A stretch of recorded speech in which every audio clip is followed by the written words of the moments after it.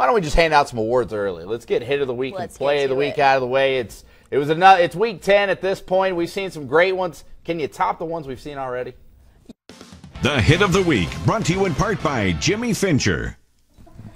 Here we go. It comes from Randall taking on Plainview, and it's a running back. A big shot. Look at that. It's nice when you see the offense deliver the hit. One more time. Wayaka into the end zone. Big hit from the Randall running back. We're going to bring this back around at the end of the show, but very nice. That's our Week 10 hit of the week. How about